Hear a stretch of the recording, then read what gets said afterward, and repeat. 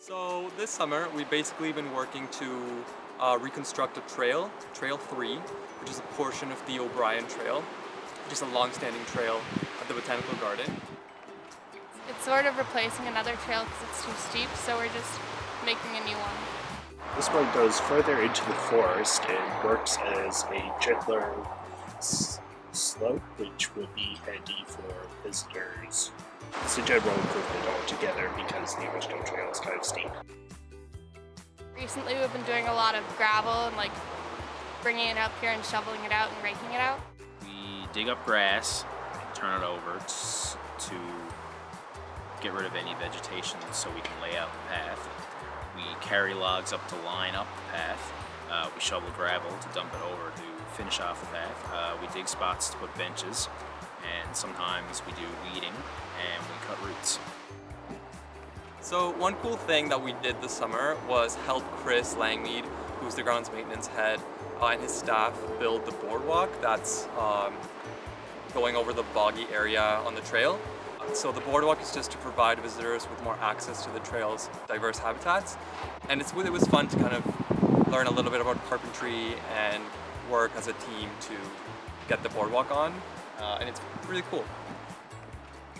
It's really cool to see how the trail has changed from the beginning because it looks completely different. This is my second year with a green team.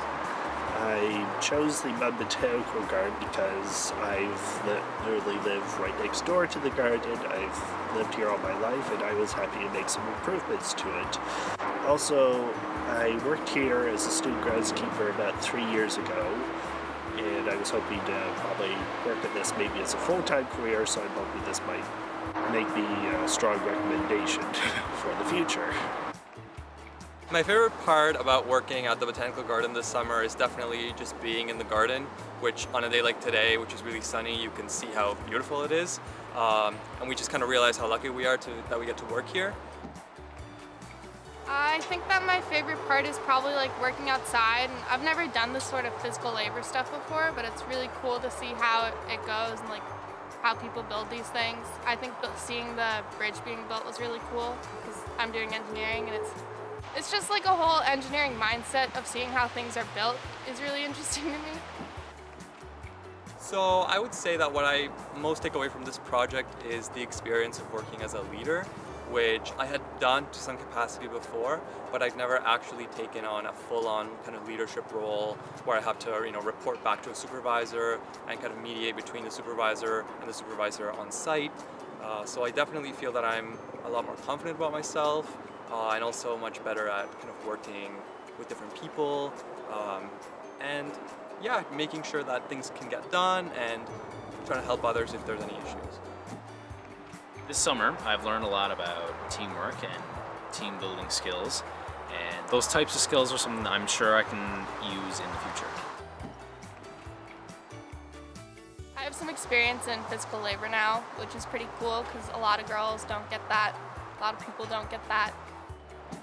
Overall, this has been a really great experience, and I'd love to come back next year. I'd recommend this job for anyone looking to make some money and learn some new skills over the summer.